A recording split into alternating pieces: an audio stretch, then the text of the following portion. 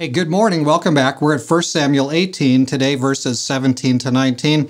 David slew Goliath just a bit ago, and now Saul is looking at David with many concerns, but let's read these verses. Then Saul said to David, "Here is my older daughter Merab. I will give her to you as a wife. Only be valiant for me and fight the Lord's battles."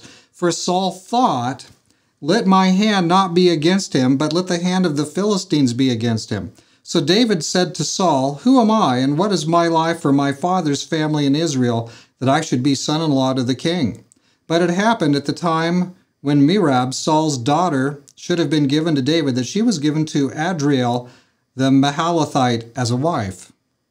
So this incident is an affront to David. He's promised Merab to be his wife, but that doesn't happen. But the interesting piece is what it reveals about Saul's thinking.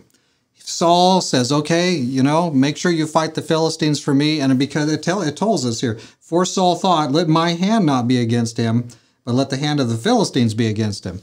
Saul's plan here is to kill David by going to war with the Philistines. And it's kind of, again, that human look. It's that human look. It's not looking for the divine deliverance.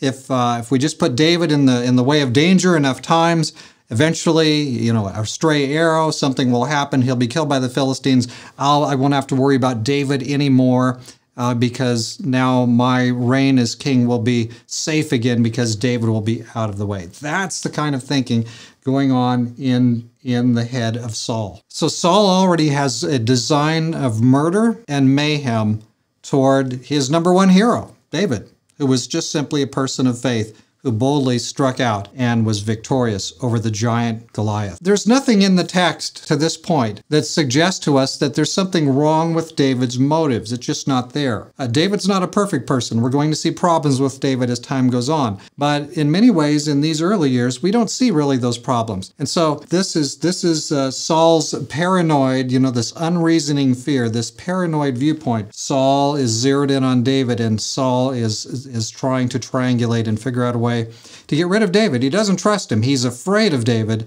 He's afraid that he might become king instead of Saul. Big problem when things are in this situation. David, there's nothing here really about David's response. David just sort of bears it and accepts the humiliation. Things move on. So again, we look for God to be our leader. We look for God, and we can trust in human leaders, not so much, but in God, always. Always. Let's pray.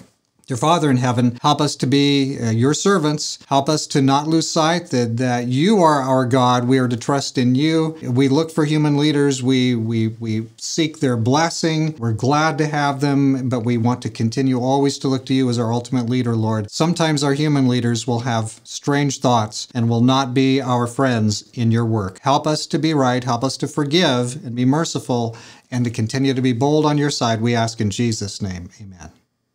So may God be with you and I, whatever we're up against, as we serve him without failing him. God be with you.